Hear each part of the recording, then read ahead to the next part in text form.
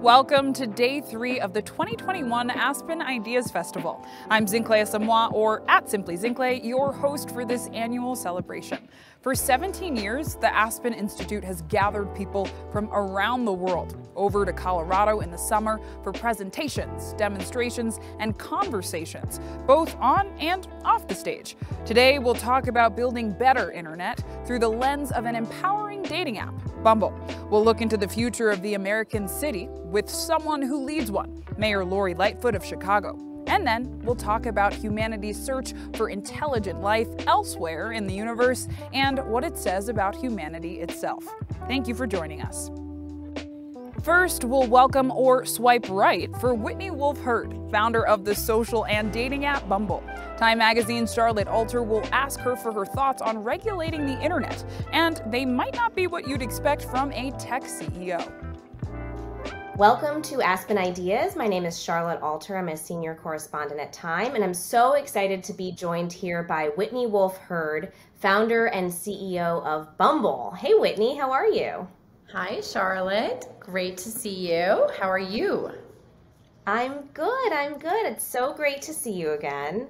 I feel like this has been such an exciting year for you with Bumble going public and with all of the exciting new adventures in sort of online relationship building that we've seen in the last year. I'm wondering, this year you took your company public. You became one of the youngest self-made women billionaires in the world. How is Bumble different than all of these other sort of social discovery apps because of who you are, because of your experience as a young woman in this field?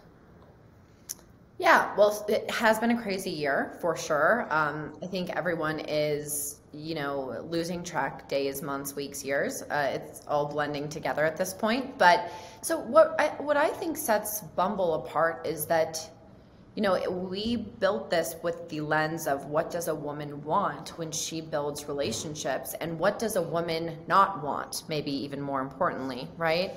And when you look at the beginning of this chapter of this story of Bumble, it was 2014, and I would say two things were fundamentally true and clear, actually three things. So thing one, that the internet had really no stance on toxicity or harassment, and it was pretty much a free-for-all. You could say what you wanted to say, even if it was going to cause someone extreme pain, grief, and emotional, maybe even physical trauma. Thing two is that this was 2014, as I said, and it was still incredibly stigmatized for a woman to approach a man, if we're talking about heteronormative heterosexual relationships, to approach a man first at a bar or on a product, a digital product, or in any kind of format. And then the third thing was there was this emergence of online dating. It was just starting to explode. But the reality was, as fast as it exploded, it very much turned into a mechanism for harassment, abuse, and bad behavior. So that exploded with it. And so, my approach with Bumble was really looking at all three of those things and understanding where do they intersect and how can we try to solve for these things with a product, brand, company, all aimed to put women at the forefront versus making them the afterthought. So one of the things that I think is so interesting about Bumble is that you've set out to build an app that, aims to sort of use the internet to shape the way humans behave both online and off. I'm curious what you've learned about human behavior on the way. You've been doing this now for a couple years. What has surprised you? Yeah, a lot has surprised me, fortunately and unfortunately. Something that has really surprised me is the power of rejection and just how powerful that one moment can be and how it can define what happens next. So what has surprised me is when people feel rejected, it almost creates this inherent negativity, obsession, and insecurity, which then leads to all sorts of things like harassment, abuse, toxicity. And it's been fascinating to me how quickly someone can feel rejected on the internet, right? If someone doesn't respond to them or someone says something they don't like, it just breeds this insecurity that we all, do see in real life. But the other thing that has surprised me is the power of positivity. It's actually shocking to see the data, and we have a lot of it. When you send a non-punitive warning and you make it more of a hand-holding, kind reminder, it is fascinating to see what happens. So if you take this lens of punishment or punitive action, people don't respond well to that. People really want to defend themselves, and they want to stand up for themselves, and they want to blame, right? And it's really remarkable to see what happens when you say things like please, or you add a smiley face, or you add a heart. It just softens the entire reaction, and we've done this from day one. So, our product has always been about speaking to the customer in a kind manner, and we've used bees as our mechanism to translate that. That's been our translation is, and by the way, like a whole nother tangent is this like incredible society of bees, right? The way the bees all behave, it's just like an amazing ecosystem. So we've really taken this positivity approach, and it really translates to real data and real beneficial outcomes in terms of how people shift their behavior. So if you have someone that was upset about something, if you responded them with kindness, all of a sudden they're like, thank you so much. I'm so sorry that I was mean. Please forgive me. It just creates this like contagious kindness reaction. And so that's been really fascinating. So I'm kind of curious, one of the things that you and I have talked about a little bit in our various other conversations is this idea that so many other tech CEOs, from Mark Zuckerberg to Jack Dorsey, to sort of like the masters of the universe of tech bros, have spent the last couple of years, really since the 2016 election, essentially arguing that things that happen on their platform are not their problem, or that the way people behave on Facebook or Twitter is not something that is their responsibility. I'm curious what you think of that stance, and why you might have a slightly different approach. Well, I think they believe that, right? I think they actually fundamentally believe that. I think that if you look at these products, none of them were created with the intention of solving for bad behavior. None of them were created with intentionality around changing behavior for better outcomes, right? These platforms were basically built to provide access, and that's it. It was an access point, right? How do I connect person A to connect person B in the quickest way possible? How do I allow someone to say whatever they want in this town hall format? You can't put things back into a box, right? Once things are out there, they're out there. And I don't even think it's just these CEOs. I think that it's their customer base, right? So you can't just knock on the door of customers 10 years in and say, hey, by the way, you can't do this anymore. We've changed our mind. There's a new set of rules. Why I believe it works at Bumble is we've done this from day one. I mean, if you were to look at our very first script of wireframing, right? 2014 mock-ups, even pre-Bumble mock-up was called Moxie with the safety pin. The safety pin was our icon before it was Bumble with the hive, to insinuate that this is a safer platform that will have your back. This is going to engineer a kinder, more respectful set of behavior and engagement. And not only that, but we're going to name our product Moxie, which means to have bravery and to have gall and to go for it. And so that was the pre-brand before Bumble. So, when you think about the intentionality behind everything we did, I mean, from the push notifications, right? From what the screen says to you, this was all engineered strategically to create a kinder, less toxic environment. And the reality is those other products just weren't, right? And so they've never felt that they've promised that, or that that's their responsibility. Now, do I agree with their approach? Obviously, I have a very different, mindset on this topic. But that's truly what I believe is they never promised to be this, right? And now they've got this systemic issue that I think is one of the biggest issues of this generation and certainly the next generation, because if you look at screen time, children live on their phones more than they do in real life now. And who are they engaging with? So on that note, what do you think? I think a lot of people are concerned about what you just said.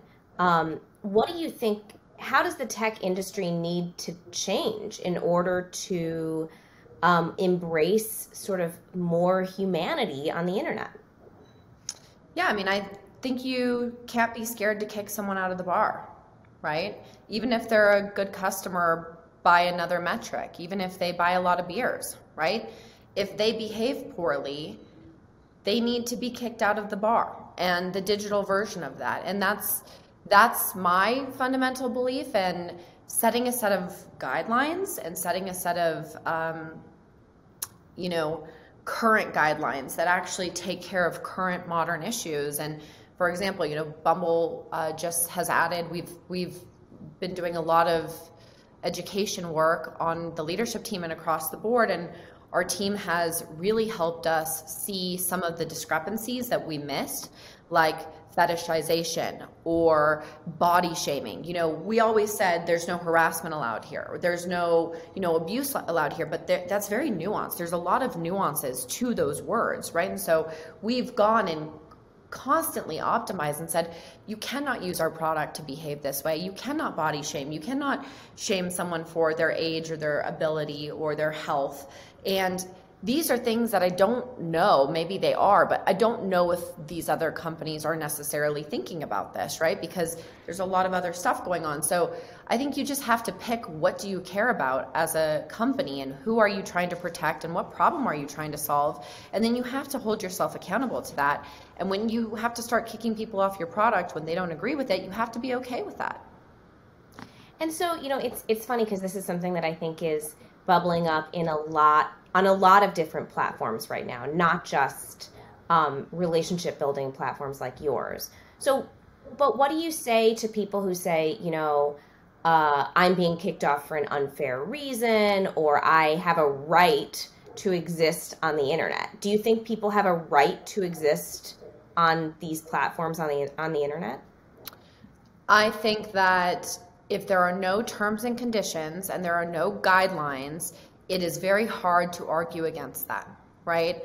But when you have very clear terms and conditions that someone has agreed to, saying, I will not call somebody these names, or I will not use hate speech, or I will not shame someone for X, Y, and Z. And when they do that, you can point back to their invasion of that. It's very similar to business in the streets, right? There might be a pizza shop that says no shirt, no shoes, no service. And if you walk in without shoes and a shirt, you're going to be asked to leave, but the sign is on the wall. It's on the door. So if you don't have that sign on the door, I know I'm using this metaphorical kind of analogy for rules, but if you don't have that sign on the door and you just tell someone to leave, you're going to have people that don't understand why. So I think, these companies need to have their own digital sign on the door, whatever they stand for. And if certain businesses don't want to enforce that, that's their own thing to worry about. But that's how you start shifting behavior, in my opinion, is you have to decide what sign are you going to put on the door and hold people accountable. And so I'm curious what you and Bumble really have learned through the pandemic. What has the pandemic taught you about how people build relationships, how they maintain relationships when they can't physically see each other, and sort of how important actual in-person contact is to building a good relationship? Yeah, I mean, this has been so fascinating. I mean, truly, we are a relationship company, right? Like we exist because we help people go meet each other. So you can imagine March 2020 was a very confusing time.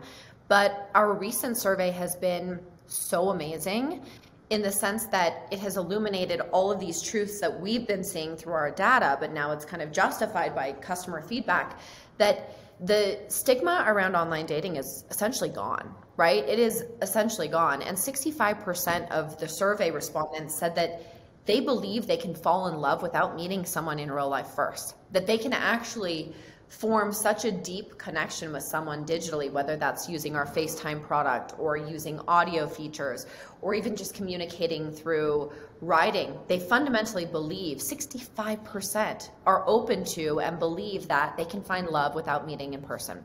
And so, that is a shocking statistic. And the other shocking statistic that has come out of this is that, I don't know the exact number off the top of my head, but I'll have to pull it up for you at some point, that a lot of people want to meet through video before they actually meet in real life. So the digital barrier actually is a prerequisite for a lot of women now, meaning I actually prefer to meet whomever on a dating app because I've seen 10 of their photos, I've read their bio, I know so much more about this individual than I would have ever gathered at a coffee shop. And to make sure he's not someone I'm scared of or someone I'm unattracted to, I'm going to do a 5-minute video date, even 3-minute video date, make sure this person is someone I have chemistry with, and then meet them in real life. And it's been really amazing. And I think the statistics around 40% prefer video first dating before they actually meet in real life. So that's a remarkable statistic that did not exist before the pandemic. Even though we had conviction in that, the pandemic almost solidified that in a strange but positive way, I would say, because it really enforces safety and not wasting your time and understanding who you're about to meet. Oh, and by the way, we're opening our first coffee shop in New York, Charlotte, so you have to go. It opens in July.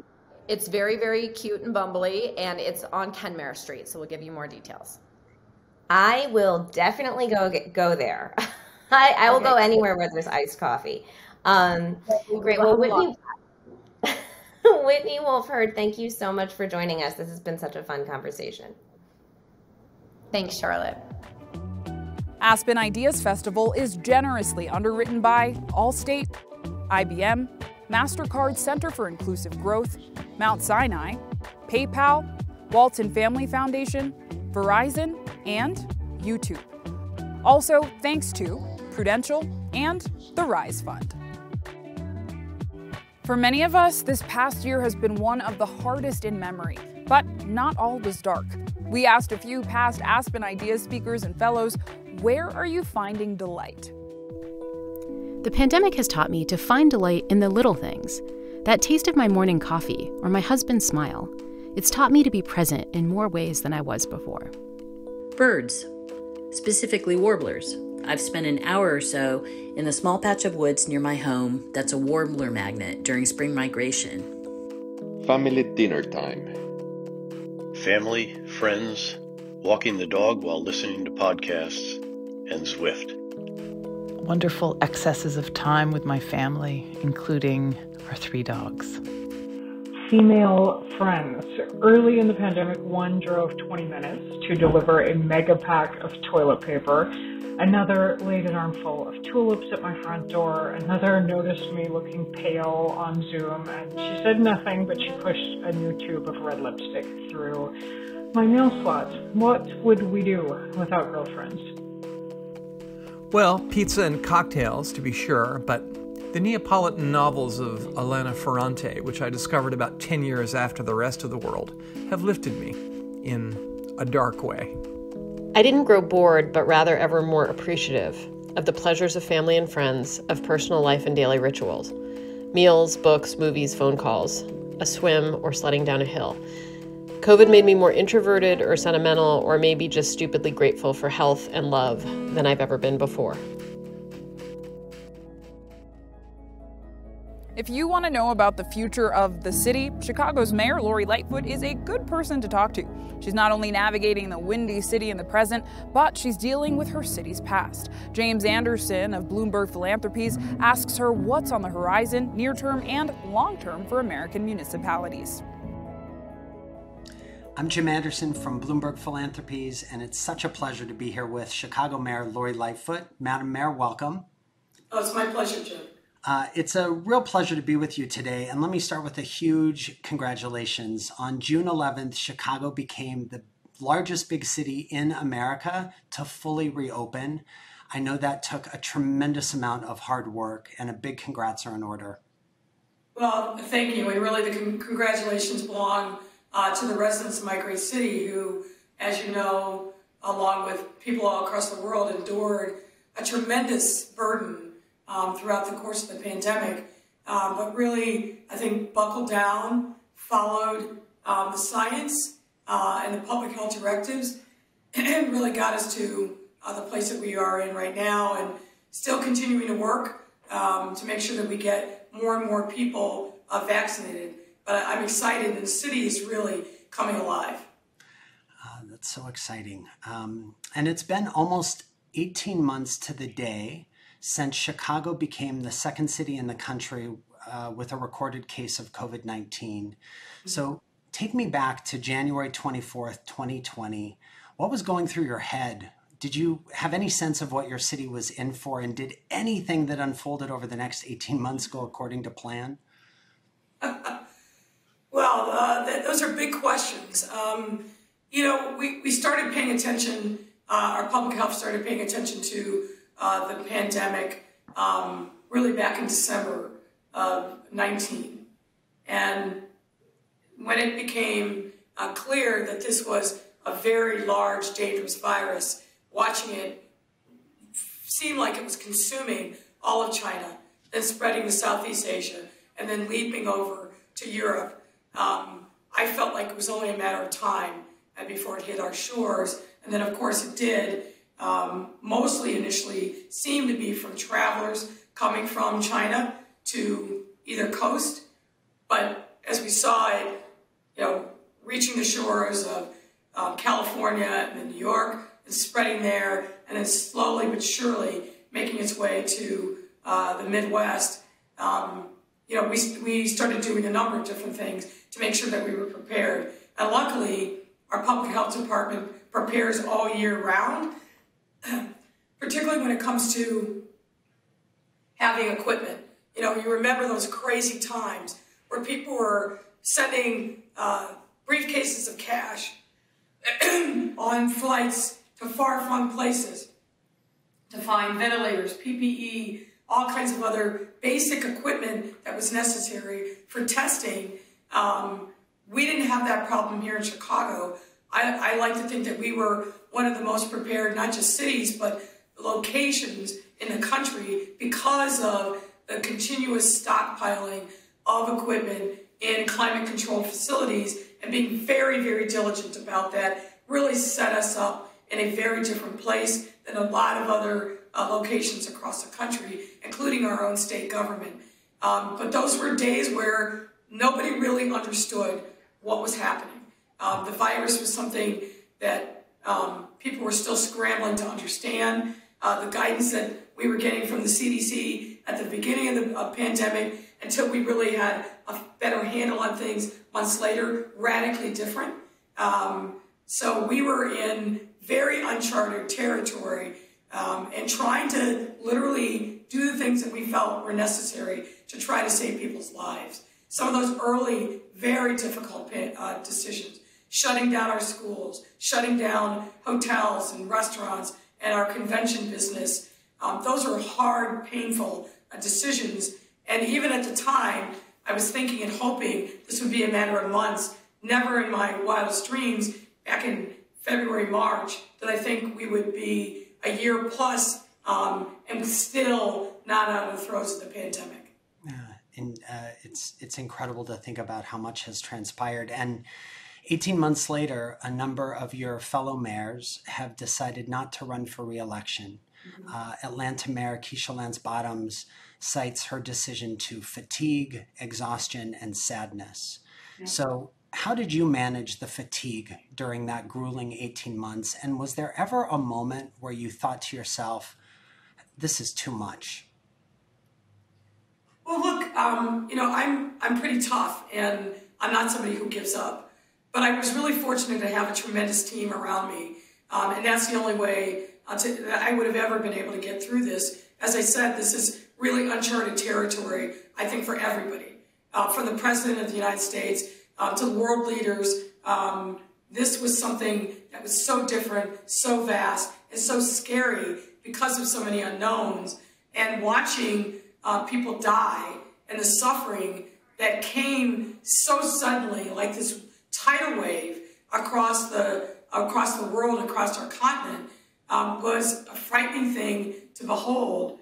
But my team, and particularly our great public health department and leadership, really gave me confidence to persevere. I mean, we did an all hands on deck, as many leaders did across the country and the world. I think we worked from the end of February through the end of May, 7 days a week without a break. And there were days that I would tumble into bed once I finally was able to get home, so exhausted, but unable to sleep, because just processing what had happened that day and then knowing that there was a whole bevy of new challenges that awaited the very next day. So those were really difficult times. But for me personally, I'm very committed to making sure that I finish what I start. And my city needed me to be strong, needed me to tell it to them straight, and we really led with the data and the science, transparency, but also really focused in on equity. One of the signature moments that I will probably never forget for the rest of my life is when we started seeing the data that Black people in the city were dying at 7 times the rate of any other demographic. That was a breathtaking moment, but a moment that I knew we had to rise to the occasion and not just share bad news with people, but really come up with very concrete solutions, and we did. And you continue to build on that progress. Last week, you declared racism a public health crisis, joining a number of other cities in doing so. What led to that declaration specifically, and how do you hope it'll make a difference? Looking at the root causes of a lot of the healthcare and life expectancy disparities that we see, there's a straight line that leads to systemic racism. The absence of investments in healthcare, in jobs, in healthy eating options for communities of color, but also just the lack of investment in human capital. All of those things are as a result of, decades, but probably longer, of systemic racism, intentional exclusion of Black and brown poor communities from access to the wealth of this great city. So I'm a firm believer in facing hard truths, and this was one that was so obvious, so evident. And what I think it allows us to do is to really then dig into what are the root causes. How do we start righting historic wrongs? But we can't do that work without making that declaration and calling it what it is. And we also announce at the same time healthcare equity teams that were divided by geography based on place-based strategies that we're going to use to start addressing in a much more systematic way the systemic racism that has plagued our city for way too long. So it was making the declaration, but as I always like to do, coming behind that immediately with concrete solutions to solve the problem. Yep. In reading the coverage of your announcement, I read that you talked about your parents and how their own aspirations were stifled by the realities of the segregation in the South in the 1920s. Mm-hmm. Would they have fared better in today's Chicago? That's a great question. In some ways, yes, in some ways, no. I think Chicago definitely over the years has offered glimmers of more opportunity than the segregated South.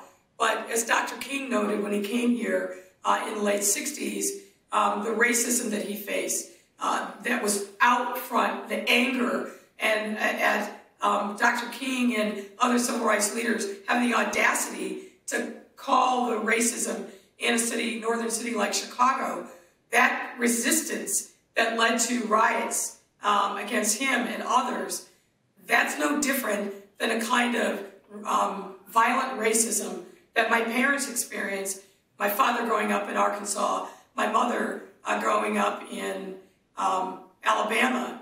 When your whole life's function, literally your physical movements, your thoughts, your access to any kind of opportunity, and even your joy is circumscribed by racism and the fear of enraging a white population that could turn like this and snuff out your life without any fear of accountability. It's hard to even imagine living that in that environment, but that is truly the environment that both of my parents grew up in. And I think my mother, to some extent, was able to overcome it coming north and with family supports. But for my father, that shaped his entire world vision to the day that he died. You know, you inherited in Chicago one of the toughest gun violence crises in the nation. And like your city, like so many, is really struggling with this issue in an ongoing way. Last week, you were part of rallying mayors to urge President Biden to do more faster.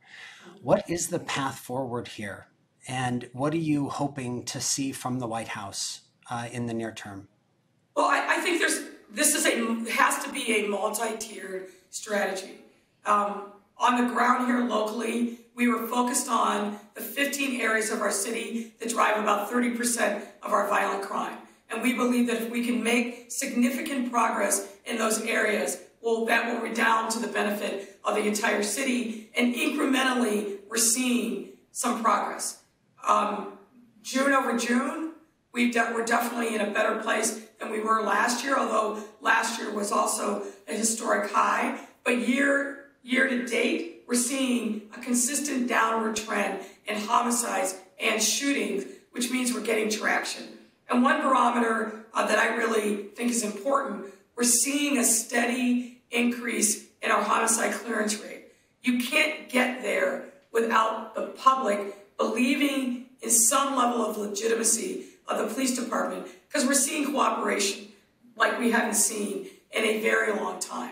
So that, I think, is good progress, but we've got to continue using not just hard power, but the soft power of government to be a convening force for our city agencies, to understand that all of them have skin in this game, but also to bring in community partners so that if we're able to clear a block or a corner or a location, then we build up capacity on the ground with local indigenous residents and stakeholders to hold that territory with overlay with city resources and support. So that, I think, is the long and the short and the long game for city. But you may ask the question about what can the federal government do. I think there's a tremendous amount of low-hanging fruit, and I look forward to the president's announcement on these issues. Number one, we know that in Chicago, most of the guns that are coming into our city are coming in from different states and surrounding suburban gun dealers. ATF needs to be fully empowered to do oversight of federally licensed gun dealers. We've got to make sure that they're playing it straight, playing by the rules, and that they know that there's accountability if they continue to sell to straw purchasers or cut corners in any way. My last question to you, under the wire.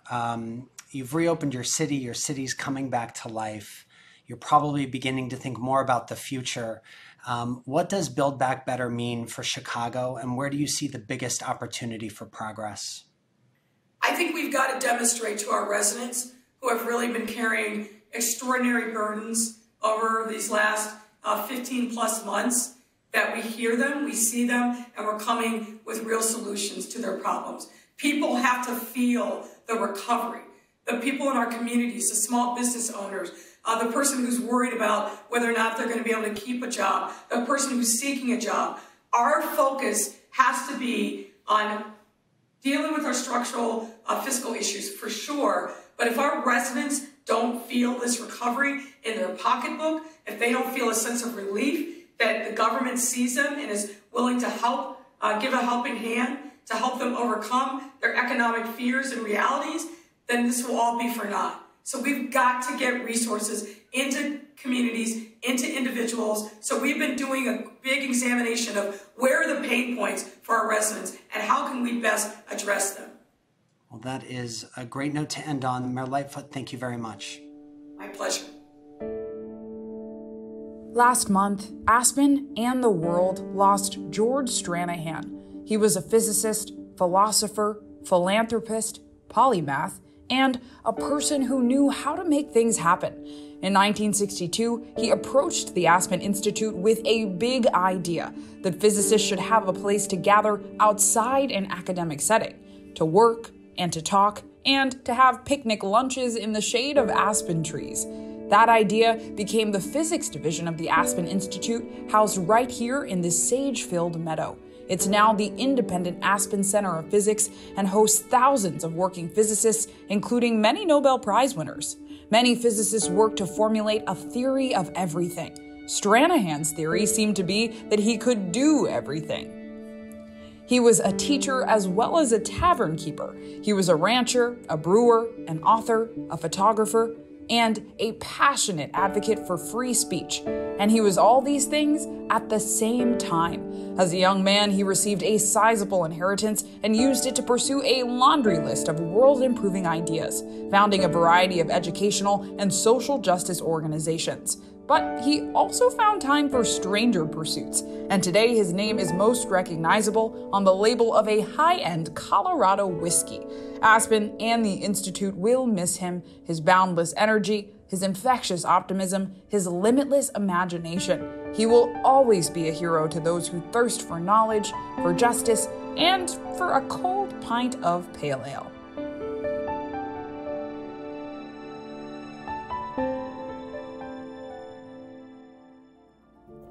While we work to welcome a greater number of visitors to our campus in Aspen, Colorado, we'd like to share small snapshots of our campus that not only show you this place, but also how it is relevant to the spirit of the Aspen Institute.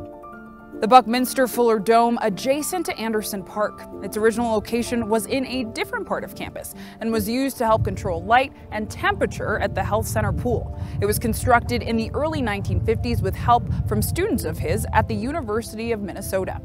Fuller visited campus again in 1964 as a participant at a conference on technological change and social responsibility, also attended by Thurgood Marshall. Today, the Dome is used as a meeting space and seminar room and has hosted many Aspen Ideas Festival conversations. We would like to thank all of our generous underwriters, the organizations that make this digital festival possible. And now, the long view, the very long view, potentially in a galaxy far, far away. Jill Tarter, founder of SETI, the Search for Extraterrestrial Intelligence Institute, talks with Garrett Graff about taking a cosmic perspective and how the search for alien life helps us think more clearly about humanity's future. Hi there, I'm Garrett Graff. I'm a journalist, historian, and the director of the Aspen Digital Cybersecurity Initiative here at the Aspen Institute, and I am joined today for this wonderful Aspen Ideas Festival conversation with Dr. Jill Tarter, the co-founder of the SETI Institute and one of the most renowned and fascinating astronomers and scientists of our age. Thank you, Garrett. It's very nice to be here. So this last year has seen a remarkable sea change in the way that our government and our society in some ways talks about the possibility of extraterrestrial intelligence. That we are seeing senior U.S. officials talk about unexplained phenomenon in the skies over our heads, and this, of course, is all coming on the heels of the Oumuamua interstellar object that passed through our solar system in recent years and has caused us to think differently about the possibility of things from beyond our own worlds. I mean, in some ways, our national dialogue has seemed to catch up to where you have spent most of your career. Well, yes, in some ways, and no in other ways. Garrett, when we got started with this attempt to systematically search the electromagnetic spectrum for evidence of someone else's technology, we went to great lengths to make a big distance between the scientific exploration that we were undertaking and the pseudoscience of UFOs and other crazy ideas. And we've worked hard to make that distinction all along. And so now what's happening is that people are admitting that there's a lot of physics that we don't yet understand. When we started, there was this real question about, pilots, presumably good observers, were seeing lights above thunderclouds, right?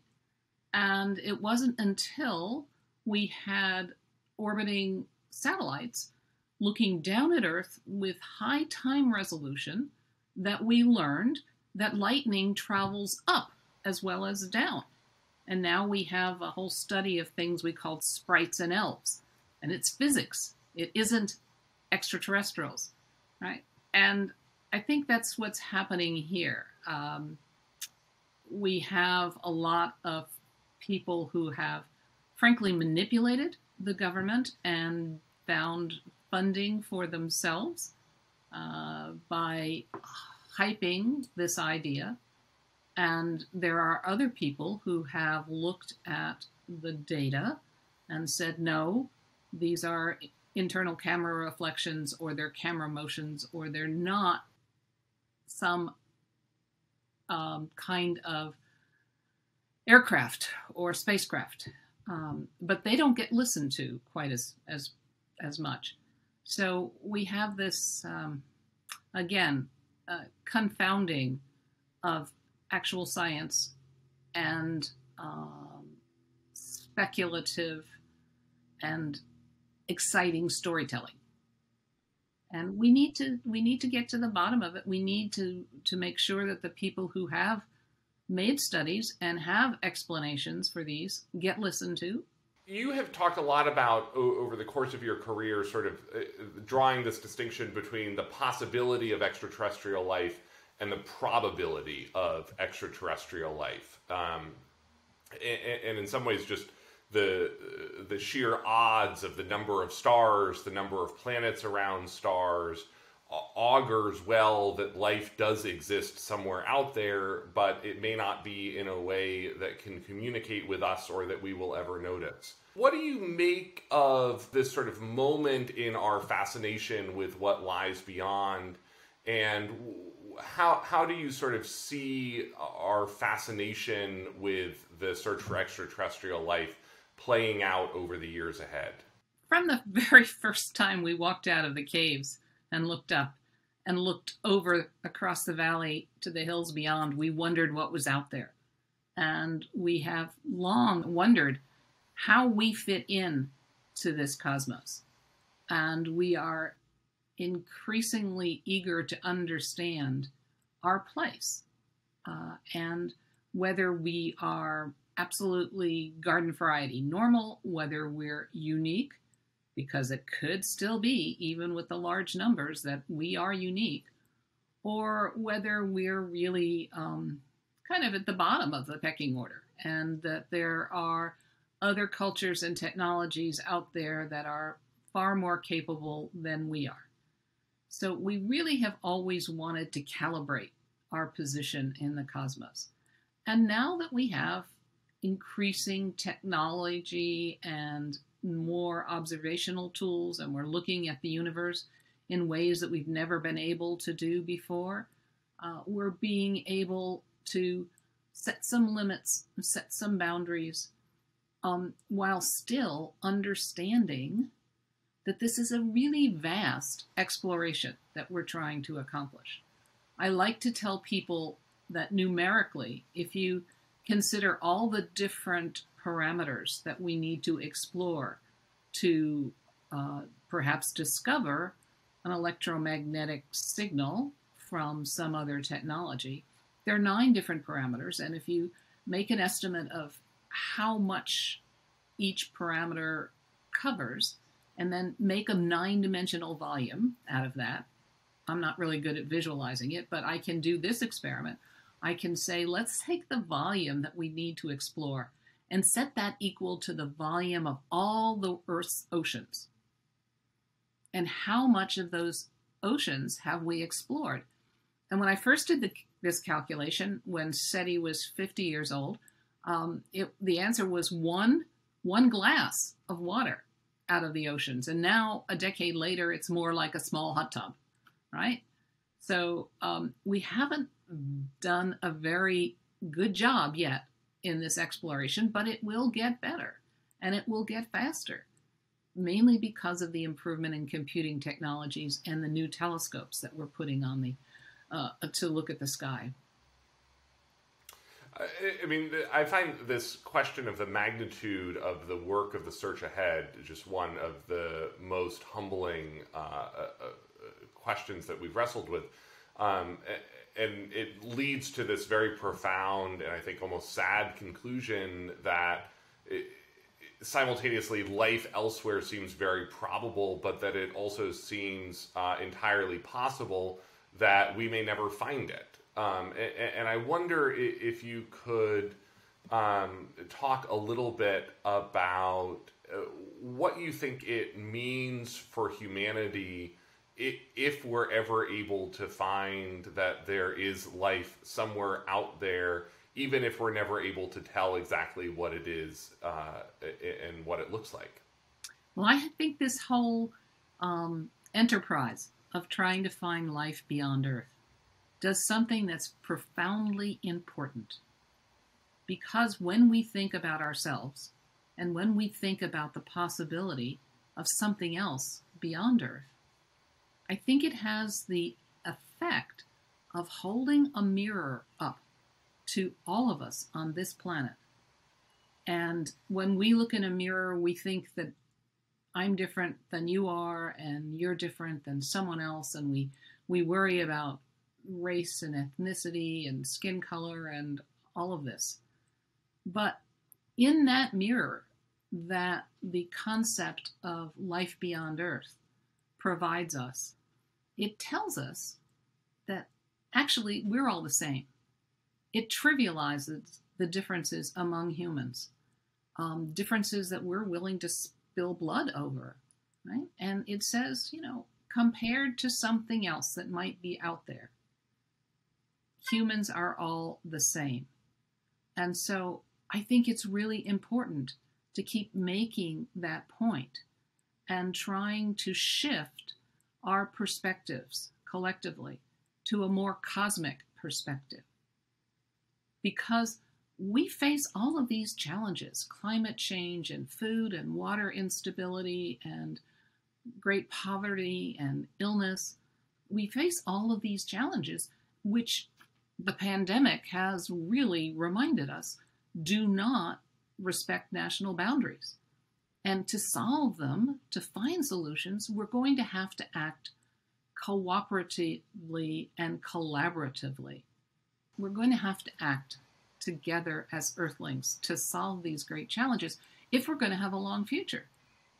Because there are lots of things that indicate that perhaps our future is not so long, but might be very short.